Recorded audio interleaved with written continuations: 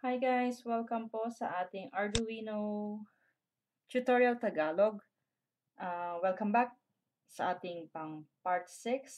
So sa part 6 natin is like a review or experiment lang muna. So meron tayong gagamiting ibang components or gamit para mas ma-explore ng konti.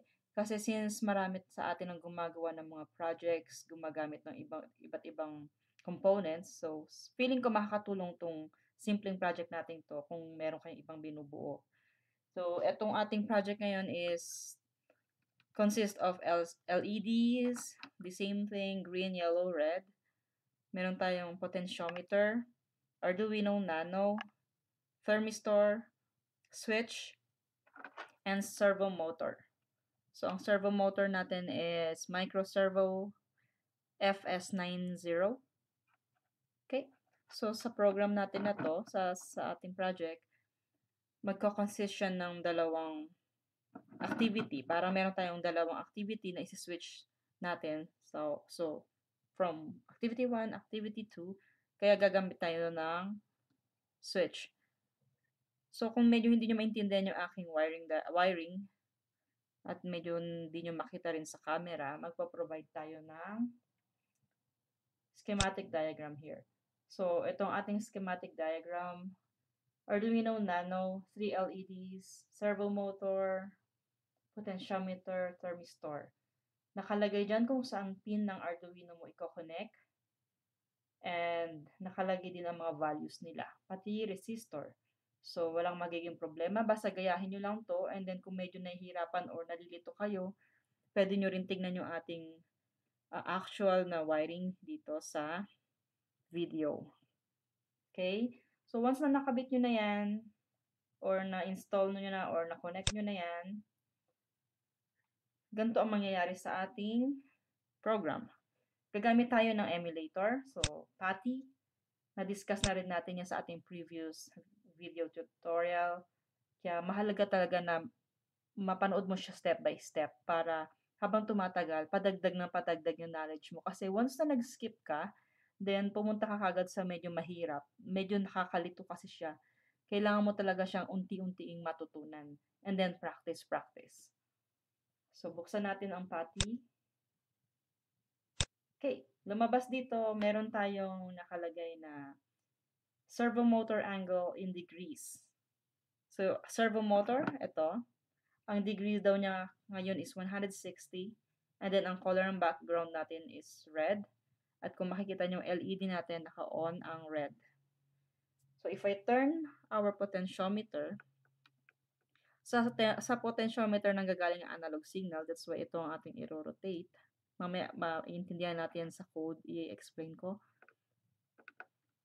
So, habang change ko ang potentiometer, nagbabago yung servo angle. Kung makikita nyo, nagmo-move siya. And then, nagmo-move din, ay nag-change din yung value niya sa Putty. Nakalagay 142, 149, 155. Then, kung makikita nyo, pag na-reach niya yung angle na 100 to 80, naka-green siya ang background. And naka-green din ang ating LED. And then, lower than 80, nag-change to yellow and LED yellow. Okay, so nasa settings kasi yon, ginawa ko sa code ko. Sinet ko na kapag in between 0 to 80 ang ating servo angle, naka-yellow lang. And then 80 to 100 is naka-green. Then 100 to 180 is red. Kaya ganyan siya. So, yun ang pinaka-default natin. Once I press that switch, press ko si switch. Oops, press ko ba? Okay, nag-change ngayon siya sa second program natin or second activity natin, which is pag-detect ng temperature. So, ang room temp ng room ngayon is 25.6. Ibig sabihin, yan yung pinaka-temp ng buong room ko dito. So, outside, room temperature.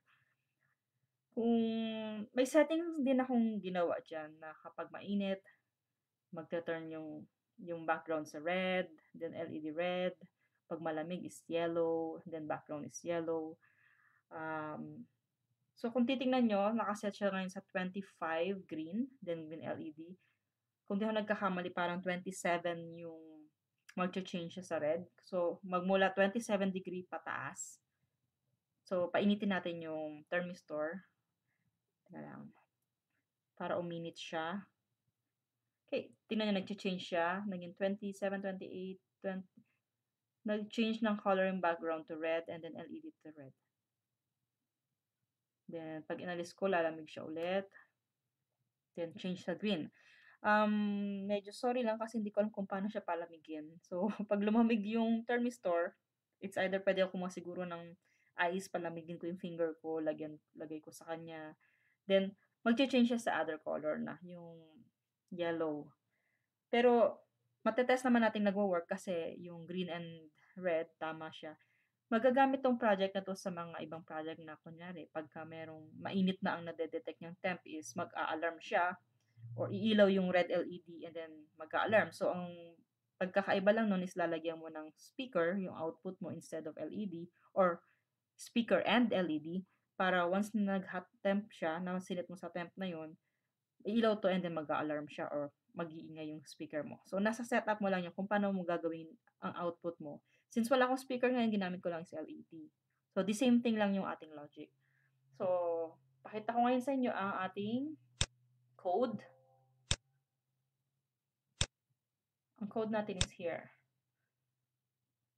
Hindi ko na ipapaliwanag lahat ng code kasi medyo mahaba ng konti. Pero, para matulungan kayo, nilagyan ko lahat ng comments sa gilid. So, kahit hindi ko sabihin, naka-note na siya sa gilid. For example, define servo pin 3. Nakalagay ito sa gilid. Defining servo motor connected to pin 3. Ibig sabihin, dinefine ko yung servo pin na naka-connect sa pin 3. So, lahat yan merong comment mula umpisa hanggang sa baba. So, dito yung mga definitions natin sa unahan. Pag-declare ng variables. Ang setup natin is the same thing, gumamit ng pin mode. Pin mode yung pagseset kung input or output ang ating isang component.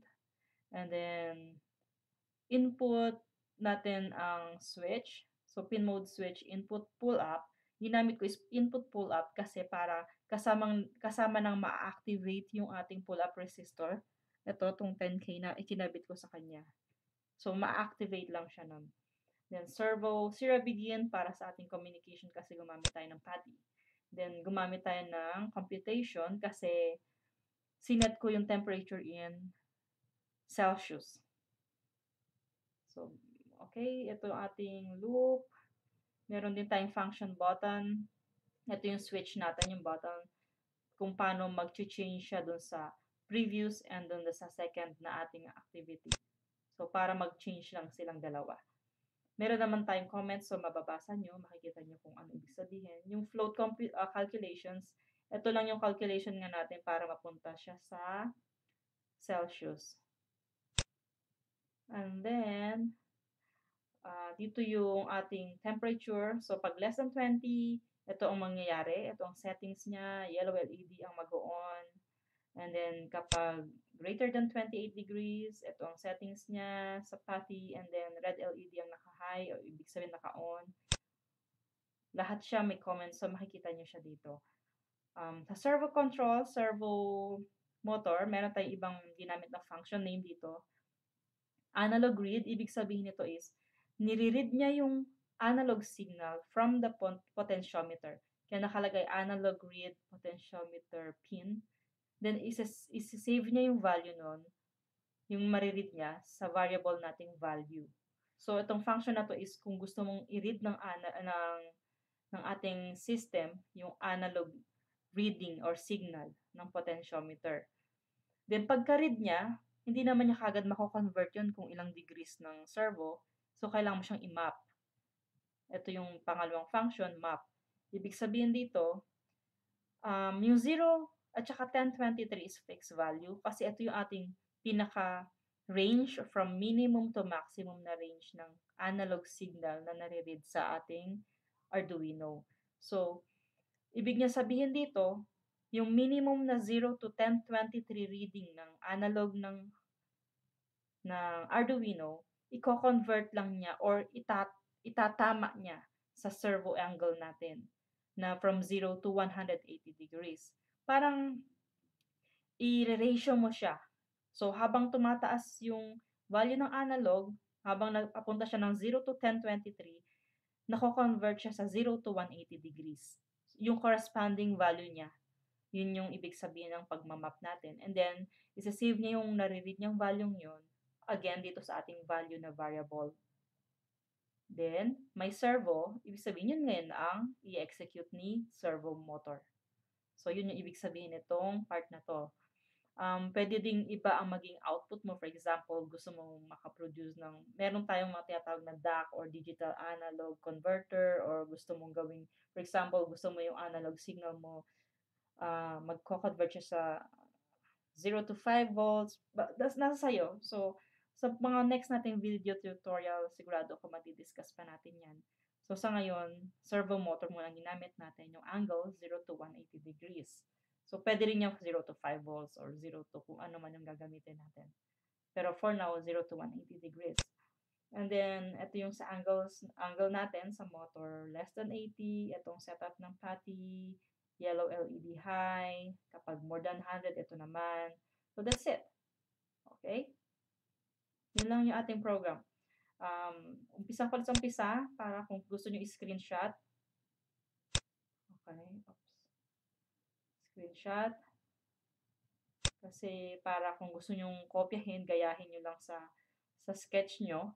Then, gawin nyo lang yung ginawa kong schematic na wiring diagram. Mapapagana na siya. So, ibig sabihin, pwede nyo siya idagdag sa inyong mga project. So, yun lang po sa ngayon. Then, see you again guys sa next video tutorial. And hopefully po, nakakatulong ako sa inyo. And please naman po, pa-subscribe din po para mas ganahan pa tayo. Thank you po. Goodbye.